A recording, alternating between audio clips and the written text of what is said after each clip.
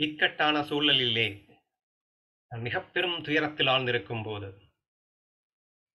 அவர் எனக்கு உதவி செய்து நான் ஒரு புத்துயிர் பெறும்போது நன்றியுணர்வு என்ற பெயரிலே அவரிடத்தில் அடிமைத்தனமே நிகழ்ந்து விடுகிறது.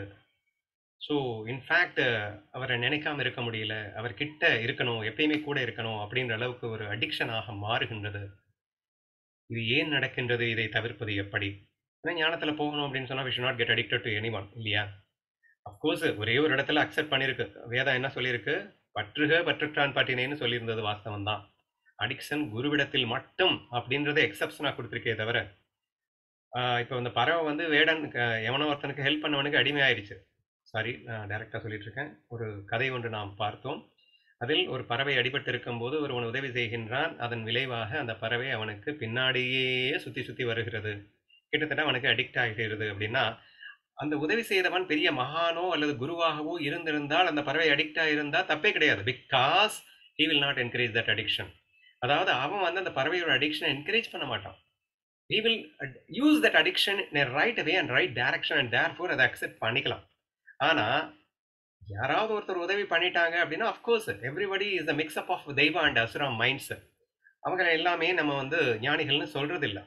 ஏதோ ஒரு தெய்வ டாமினேஷன்ல ஒரு தடவை அங்கே ஹெல்ப் பண்ணியிருக்கலாம். அஃப்கோர்ஸ் தன்னலம் இல்லாமல் ஹெல்ப் பண்ணியிருக்கலாம், சுயநலம் இல்லாமலே ஹெல்ப் பண்ணியிருக்கலாம். But still they have got a lot of likes and dislikes அப்படிங்கிறப்போ ஏன் அவர்கிட்ட போயிட்டு ஃபுல்லாக அடிக்ஷன் ஆனேன் அப்படின்னு சொன்னால் அவங்க அதை வந்து ரைட் டைரக்ஷனில் கொண்டு போவாங்க அப்படின்றதுக்கு கேரண்டி கிடையாது. இப்போ உன் லைஃப்பும் ஸ்பாயில் ஆகிடும், அவங்களையும் தேவையில்லாமல் நம்ம ஸ்பாயில் பண்ணுற மாதிரி ஆகிடும். So there four we should be very very careful in that அப்படிங்கிற விஷயத்தையும் நம்ம பார்க்க வேண்டியது இருக்கு இல்லையா? எனிவே இப்போ இந்த மாதிரி விஷயத்திலேருந்து தப்பிக்கிறது எப்படி அப்படின்னா, ஃபர்ஸ்ட் பாயிண்டா நீங்க அழகா எடுத்து சொன்னது, it is purely not at all நன்றி உணர்வுனால அடிக்ஷன் வராதுங்க. நன்றி உணர்வுங்கிறது அப்பழுக்கற்ற தூய அன்புங்க. அன்பு எப்படிங்க அடிக்ட் ஆகும்? ஸோ ஹியர் அடிக்ட் ஆறான் அப்படின்னா it is because of his selfishness.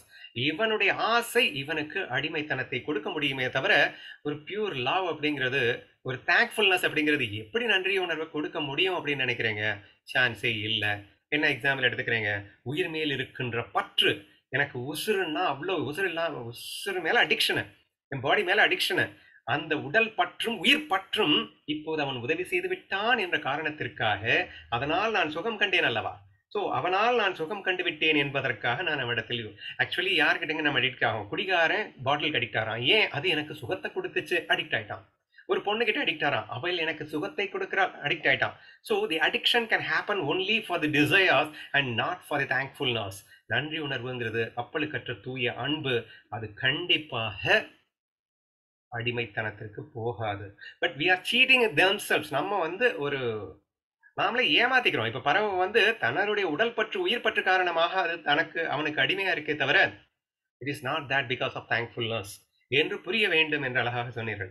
அடுத்து அதே கதை அப்படியே வாங்கலேன். Karnan is extremely addicted for the respect.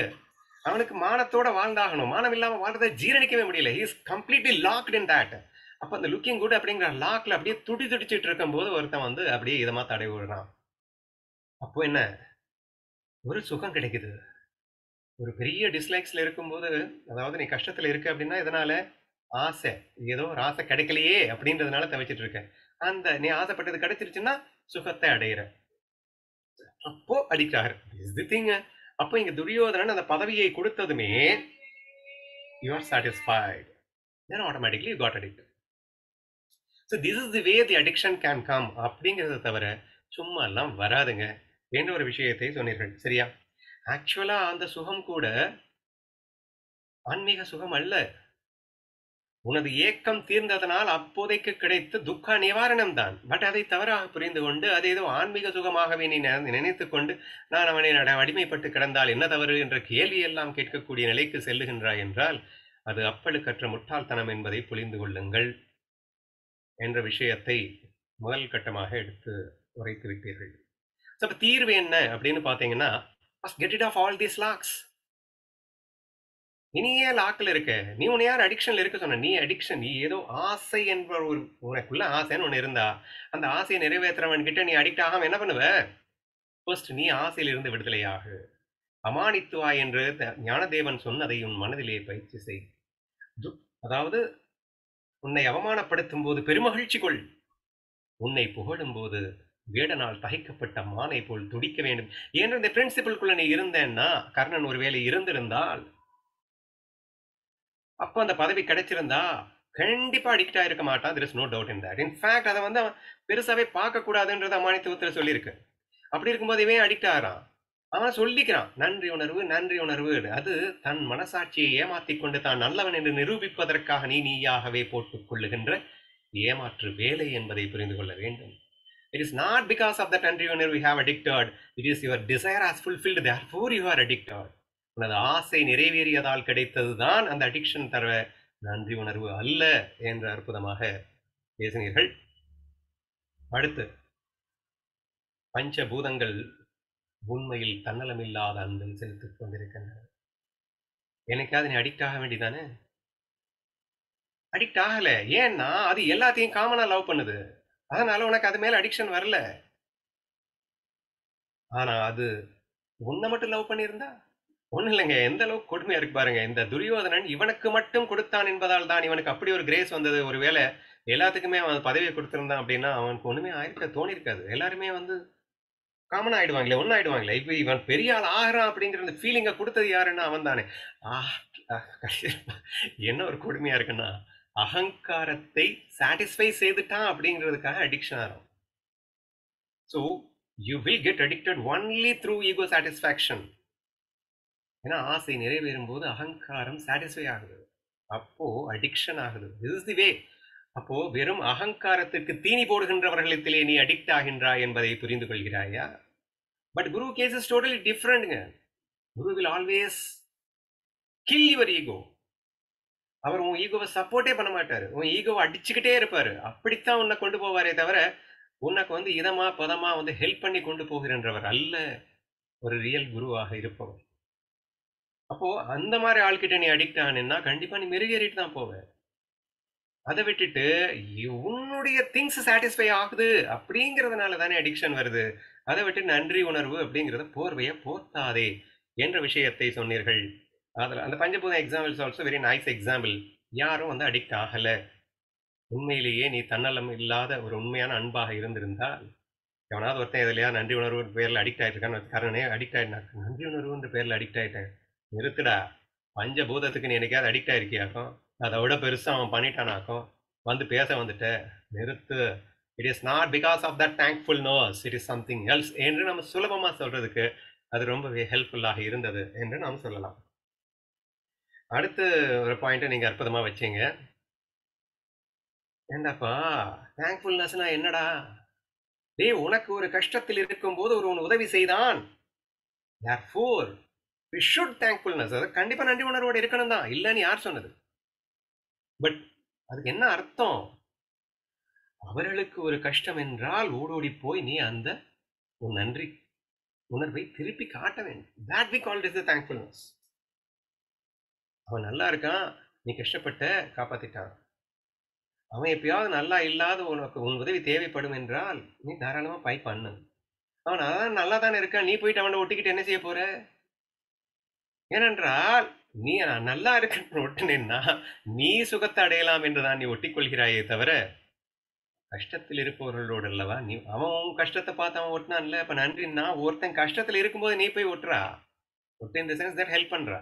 அப்போ இட் இஸ் நன்றி உணர்வு என்பது உலகம் முழுக்க கண்ணன் என்ற புரிதல் இருந்தால், கண்ணன் இவர் மூலியமாக எனக்கு உதவி செய்திருக்கின்றார் என்று புரிந்திருந்தால், இது போன்று துயரப்படுபவர்களுக்கு நான் உதவி செய்ய வேண்டும், அதுவே நான் கண்ணனுக்கு செய்கின்ற நன்றி உணர்வாக இருக்கக்கூடும் என்று அவன் உணர்ந்தால் கண்டிப்பாக அடிக்ஷனாக வழியே இல்லை. அப்போ இதையும் மீறி அவன் அடிக்ஷனா இருக்கான்னா தேங்க்ஃபுல்னஸ் என்ற பெயரிலே அவன் ஏமாற்றிக் கொண்டிருக்கின்றான் என்றுதான் அர்த்தம் என்ற ஒரு விஷயத்தை அழகாக எடுத்து சொன்னீர்கள். வேற என்ன சொன்னீங்க? யா, இட்ஸ் நைஸ் எக்ஸாம்பிள். அதாவது கிறிஸ்டியானிட்டியா கன்வெர்ட் ஆகிறாங்க, கிறிஸ்டியானிட்டி பயங்கர உசுருன்னு சொல்றாங்க. ஏன்னா இவனுக்கு ஹிந்துவிசம்ல அதாவது ஏதோ பணத்தை கொடுத்து அதை கொடுத்து நாங்கள் எதை பண்ணுவோம் இதை பண்ணுவோம்னு ஏதோ ஒன்று சொல்லும் போது அந்த மயக்கத்திலே இவன் போய் அடிமையாக இங்கே கிடக்கின்றான். ஆனா இவன் என்ன சொல்லிக்கிறான்? கஷ்டத்துல இருக்கும்போது நீங்களா என்னை காப்பாத்துனீங்க, அவங்க தானே எனக்கு ஹெல்ப் பண்ணாங்க, அதனால நான் வந்து அங்கதான் இருப்பேன் அப்படின்னா அதுக்கு பேர் தேங்க்ஃபுல்னஸ் ஆங்க. ஏன்னா உன்னுடைய ஆசை தீர்ந்து விட்டது என்பதற்காக நீ அடிமைப்பட்டு கடந்து விட்டு அதற்கு நன்றி உணர்வு என்ற போர்வையை போர்த்தி கொண்டு விட்டால் சரியாகி விடுமோ? So it is not truth again என்ற ஒரு விஷயத்தையும் நீங்க அழகா எடுத்து சொன்னீங்க. வேற என்ன நல்ல பாயிண்ட்ஸ் வந்தது? Okay, those who are completely week minded, that means that நாலேஜில் ஸ்ட்ரென்த்தே கிடையாது. எக்கச்சக்கமா நீ அஃப்கோர்ஸ் லைக்ஸ் அண்ட் டிஸ்லைக்ஸ் நமக்கு இருக்கட்டுங்க, பட் இந்த பவர் ஆஃப் நாலேஜ் கையில் இருக்கணுமா வேணாமா? ஒரு விஷயம் நமக்கு அடிக்ட் ஆகிற மாதிரி இருக்கு அப்படின்னா உஷாரா இருக்க வேணாமா? டக்குன்னு கண்ணை மூடிக்கிட்டு இதை விட்டுட்டேன்னா அப்புறம் சப்கான்சியஸ்ல வரைக்கும் இருக்கு அது ஆசை. அந்த ஆசையோட நீங்க ஒட்டிக்கிட்டா, நான் அடிக்கடி சொல்லிட்டு இருக்கேன், when I discuss about the conscious and subconscious, நான் திருப்பி திருப்பி சொல்லக்கூடிய ஒரு விஷயம் என்னன்னா, நீ தான் முடிவெடுக்கணும். யுவர் சப்கான்சியஸ்ல தெய்வாவும் இருக்கு, அசுராவும் இருக்கு. Where you are going to support, there you are going to be there. அப்போ உன்னுடைய அசுர எண்ணங்கள் அங்க ஆசைகள் கொழுந்து விட்டு எரியும் போது நீ அதோடு ஒட்டிக்காம இருந்த அப்படின்னு சொன்னா அந்த சப்கான்சியஸ் ஒன்று எதுவும் பண்ணாது. அப்போ நீ ஞானத்தில் தெளிவோடு இருப்பது உண்மை என்றால் உனக்குள் எருகின்ற எண்ணங்களுக்கு சாட்சியாக இருந்து கொண்டு புத்தியின் வாயிலாக தெளிவோடு ஒரு முடிவை எடுக்க தவறுவாயானால் இப்பிரச்சனை உனக்கு எழுகிறது. So try to be aware and have a control over your thoughts. அது வரும் கண்ணா பின்னான்னு. உன்னுடைய ஆசையை நன்றி உணர்வுன்னு போர்வையில ஏமாத்துறதுக்காக ஓடி வரும். But why should you cheat yourself? நீ ஏன்டா ஏமாறுற? ஸோ தெளிவா இருந்தால், ஞானத்தில் தெளிவாக கான்சியஸ்ல நீங்க இருந்தீங்கன்னா நீங்க தப்பிக்கலாம் என்ற ஒரு பதிலும் எடுத்து சொல்லியிருந்தீர்கள். அண்ட் ஃபைனலி ஒரு ரொம்ப நல்ல பாயிண்டா எனக்கு ஃபைனலா கிடைச்சது என்னன்னா, நன்றின்னா என்ன? அவன் நன்றி அனுபவம் அசையாது. ஒவ்வொரு அசைவையும் என் நன்மைக்காக மட்டுமே செய்கின்றான் என் கண்ணன் என்ற உண்மை புரிந்திருக்குமே ஆனால், ஒவ்வொரு அங்கு அசைவும் என் வாழ்க்கையிலே நிகழ்வது கண்ணனின் பேரன்பு மிகுதியினாலே என்பது புரிந்திருக்குமே ஆனால், உலகமெல்லாம் கண்ணனே நிறைந்திருக்கின்றான், நன்மை செய்பவரும் சரி தீமை செய்பவரும் சரி முழுக்க முழுக்க என் கண்ணனே என்று புரிந்திருக்குமே ஆனால், உனக்கு தீங்கு செய்பவர்களிடத்தில் அதிகமாக நன்றி பாராட்ட வேண்டும் என்ற ஒரு point. So we should be thankful at every moment of our life. ஒவ்வொரு செகண்ட்லையும் நம்ம நன்றி உணர்வோடு தான் இருக்கணும். குறிப்பாக நமக்கு தீங்கிழைப்பவர்களிடத்தில் அதிக நன்றி கடன் பட வேண்டும். ஏனென்றால் நான் யார் என்றதை உணரச் செய்வது அம்மாதிரியான விஷயங்கள் தான். அப்போ என் மனதை வலிமைப்படுத்துவது இந்த மாதிரியான விஷயங்கள் தான். அப்போ உன் மனது எங்கே நன்றி கடன் பட்டிருக்க வேண்டும் குறிப்பாக என்றால் அம்மாதிரி. ஆனா அது மாதிரி நடந்திருக்கா எங்கேயாவது? நடக்காது. ஏன்னா அங்க ஏமாத்திக்கிறதுக்கு சான்ஸே இல்லை. உன்னால பியூர் லவ்ல மட்டும்தான் இருக்க முடியும். உனக்கு நெகட்டிவ் நடக்கிறவங்க கிட்ட நீ தேங்க்ஃபுல்லா இருக்கணும்னா அடிக்ட் ஆகிறதுக்கு சான்ஸே இல்லை. அங்க பியூர் லவ்ல மட்டும்தான் இருக்க முடியும். அந்த கான்செப்டை நீ கொண்டு போய் வேணா வச்சுக்கோ. நன்மை செய்பவர்களிடத்தில் கூட நீ அந்த ஒரு பியூர் லவ் மெயின்டைன் பண்ண முடிஞ்சது அப்படின்னா அடிக்ட் ஆகிறதுக்கு சான்சஸ் இல்லை. ஆர் எல்ஸ் தட் சமபாவனையில எவ்ரி மொமெண்ட்டும் நீ தேங்க்ஃபுல்னஸா இருந்தேன்னா அடிக்ட் ஆக சான்ஸ் இல்லை. Alice டேஸ்ட்டுக்குள்ள வந்துடுற. Because indirectly you are coming to all his taste and therefore it is impossible to get addicted to one particular thing என்ற ஒரு விஷயத்தையும் அற்புதமாக நீங்களே சொல்லிவிட்டீர்கள், எனக்கு வாய்ப்பே கொடுக்காமல். மிக்க நன்றி. நான் வழக்கமா சொல்ல நினைக்கிறது ஒரு விஷயத்தை வேணா சொல்றேன். அஃப்கோர்ஸ் என்னுடைய பாயிண்ட் தான் எனக்கு தெரிஞ்சது. We should be very very careful in this particular thing because it is easily, ஏன்னா கர்ணன் அப்பேற்பட்ட வீரனே அடிக்ட் ஆனான் என்பார். சுலபமாக அடிமைப்படுத்தக்கூடிய, நம்மளை ஈஸியாக ஏமாற்றி கொள்ளக்கூடிய ஒரு விஷயமாகத்தான் இருக்கிறது. அப்கோர்ஸ் யாரோ சொன்னாங்க, எதை உன் மனம் அதிகமாக விரும்புகின்றதோ அதை செய்யாது, எதை உன் மனம் வெறுக்கின்றதோ அதை செய். நான் அடிக்கடி சொல்ற விஷயம் என்ன? உனக்கு பிடிக்காதத சொர்க்கமா மாத்தி அனுபவிக்கணும், பிடிச்சத வேண்டான்னு அவாய்ட் பண்ணுங்க. வெல்கம் தி டிஃபிகல்டிஸ் பிரின்சிபிள். நான் இதைத்தான் அடிக்கடி சொல்லிட்டு இருக்கேன். So this practice will never get into cheat at any time, any point of time. So அடிக்கடி நான் சொல்ற விஷயம் இதுதானே, ஏமாத்திக்கவே முடியாது. சிம்பிளஸ்ட் ஃபார்முலா, பிடித்ததை வேண்டாம் என்று தவிர்ப்பதும் பிடிக்காததை சொர்க்கமாக அனுபவிக்க முயல்வதும்னு சொல்லிட்டேன். அது ஒண்ணு இருந்ததுன்னா எப்படிங்க இந்த அடிக்ஷன்ல நம்ம விழுவோம்? உனக்கு இதமா பதமா எவனாவது தடவி கொடுத்துட்டான் அப்படின்னா நீ அந்த அடிக்ஷன்ல விழுந்துட்டு நான் நன்றி உணர்வுன்ற பேர்ல நீ போயிட்டு அங்க போயிட்டு விழுந்த மாதிரி நீ பேசிட்டு இருந்தா என்ன அர்த்தம்? It is your desire. அப்போ அந்த விஷயத்துல நீ முதல்ல அந்த அமானித்துவா, தி பெஸ்ட் எக்ஸாம்பிள் அமானித்துவா தான். ஸோ அதுல அவ்வளவு தெளிவா ஏன் அவர் அவ்வளவு சொல்லணும்?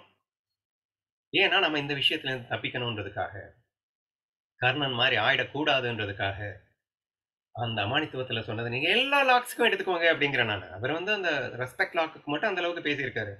நீங்க உடல் பற்று இருந்தா, உயிர் பற்று இருந்தா, அசல் வேற என்னென்ன ஆசைகள உங்கள நிறைவேற்றி வச்சதுக்காக, பெண் ஆசையிலேருந்து எல்லாத்தையும் எடுத்துக்கோங்க. ஒருத்தி வந்து ஒருத்தனுக்கு சுகம் குடுத்துட்டான்றதுக்காக லூசு மாரி அடிக்ட் ஆயிடுறாங்க. இது என்னன்னா, எனக்கு அவள் சுகத்தை கொடுத்தாளே, அவளுக்கு நன்றி கடன் பட வேணாமா? அப்படின்னு எல்லாம் பேசிட்டு that is not actually real love அப்படிங்கிறத நம்ம தெளிவா புரிஞ்சுக்கணும். ஸோ இதுலேருந்து தப்பிக்கிறதுக்கு என்ன வழி அப்படின்னு கேட்டீங்கன்னா, கம்ப்ளீட்டா நாம பியூர் லவ்ல இருந்தா, எந்த லாக்லயும் நம்ம இல்லாம இருந்தா, இதுல அஃபெக்டே ஆக மாட்டோம் என்பது உண்மைதான். அட்லீஸ்ட் பியூர் லவ்ல இருக்கிறதுக்கு உண்டான இந்த முயற்சியில இருந்தா கூட நம்ம லாக் ஆக மாட்டோங்க. அதான் நான் சொல்லிட்டேனே. பிடிச்சது வரும்போது எச்சரிக்கை உணர்வோட, அவேர்னஸோட நீங்க நான் கான்சியஸ்ல விழித்திருந்திருந்தீங்கன்னா, "ஏய் டேய் மாட்டிக்க போறேன்டா சாமி, இதெல்லாம் நமக்கு வேண்டான்னு சொல்லிட்டு இருக்கோமே, இப்ப எதுக்கு இதெல்லாம்?" அப்படின்னு நீ விலக ஆரம்பிச்சேன்னா, தப்பிச்சிடலாமே. அதே மாரி பிடிக்காதது வரும்போது, "வா வான்னு" சொல்ல ஆரம்பிச்சீங்கன்னா, தப்பிச்சிடலாமே. So it's a very big practice. நீங்க எல்லா லாக்கும் இல்ல என்னங்கன்னா, லாக் இல்லாம இருந்தா நாங்க நல்லா தானே இருப்போம். இருக்குல்ல இருக்குன்னா இப்படி பிராக்டிஸ் பண்ணலாமே. So this is the only practice which I feel that which can completely eliminate this kind of addiction. ஏன்னா எக்ஸ்ட்ரீம்லி ஸ்ட்ராங் அடிக்ஷன் அப்படிங்கிறப்போ பயிற்சி கொஞ்சம் கஷ்டமா தான் இருக்கு. அது சொன்னா எல்லாம் நடக்கிற காரியமா என்ன? நெறைய பேர் வந்து ஒரு ஒரு கான்செப்ட் ஆ ஸ்ரீகாந்த் அண்ணா வந்து பெரிய ஞானிகளுக்காக பேசுவாங்க. வேற லெவல்ல இருக்கும். நம்மள மாரி வந்து இருக்கிறவங்களுக்கெல்லாம் வந்து அவர் சொன்னதெல்லாம் ஃபாலோ பண்ண முடியாது. அப்படின்னு வந்து ஒரு காதுக்கு வருதுன்னு வச்சுக்கோங்களேன். You see based on the eligibility நான் வந்து இதெல்லாம் அவ்வளோ ஈஸியா ஃபாலோ பண்ண முடியாது அப்படின்னு நீங்க நினைக்கலாம். முடியாதுன்னு நினைக்கிறதும், முடியும்னு நினைக்கிறதும் நீங்க தானங்க. அமிர்த அனுபவ படி பார்த்தீங்கன்னா, எல்லாமே எல்லாருக்குமே முடியுங்க. எல்லாருமே விரும்பி தான் அத தான் அவன் எல்லாம் பண்ணிட்டு இருக்கான். அப்படின்னு ஆனதுக்கப்புறம், எல்லாருமே இறைவனாக இருக்கின்றான் என்று ஆனதுக்கப்புறம், எனக்கு கெப்பாசிட்டி இல்லை என்று யார் சொல்லுகிறார்கள்? கெப்பாசிட்டியோடு சொல்லுகின்றான் எனக்கு கெப்பாசிட்டி இல்லை என்று. முழுமையான தெளிவோடு சொல்லுகின்றான் எனக்கு தெளிவில்லை என்று. இதுதான் ஞானம், இது அஞ்ஞானம் என்று தெரிந்து கொண்டு முழுமையான தெளிவோடு சொல்லுகின்றான் நான் அஞ்ஞானி என்று.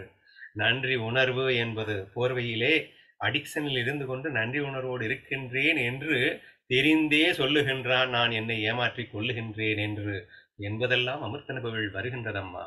இங்கே யாரும் யாருக்கும் குறைத்தவர்கள் அல்ல, சளைத்தவர்கள் அல்ல, அத்தனை பேரும் ஞானிகளே எனும்போது கண்டிப்பாக நான் தைரியமாக இப்படித்தான் பேசுவேன். நீங்கள் ஜீரணிக்கத்தான் வேண்டும்.